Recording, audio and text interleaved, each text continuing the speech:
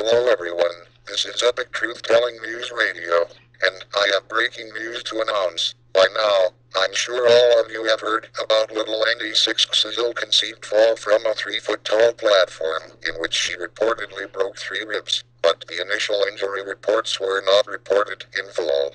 Because in fact, Andy suffered a major hematoma from the fall onto the adjacent ledge, then suffered a severe hemorrhage when she hit the ground 3 inches below, and is now in critical condition to the severity of Terry Skyno, and is being kept alive by a feeding tube, and her boyfriend happens to be the executor of her living will, and has made the decision on whether she has the plug pulled in her, or continues to live as a vegetable, even though she has harbored the same level of intelligence and cognitive functions as a vegetable her entire life.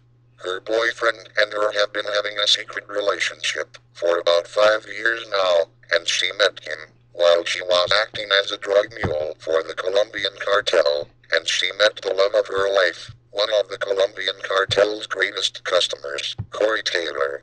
Wait a second, it looks like Corey has made his decision on whether or not to pull the plug. Let's hear what he has to say from Corey himself. It brings me with great pleasure to make this decision, but my drug dealer told me that if I pulled the plug, he would expunge my overwhelming debts to him and hook me up with a cornucopia of meth, heroin, acid, mushrooms, ketamine, cocaine, crack, meth, heroin, PCP, and 15 pounds of fertilizer hot dogs. And even though the doctors just told me that Andy could be revived with a simple surgery, I'm left with no choice but to pull the plug and receive my payment, because I am so hopelessly addicted to meth and heroin.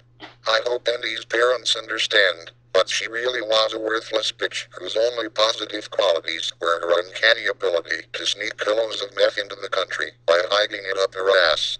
Wow, those were some powerful words from Corey Taylor. Rest in peace, Andy Sixx.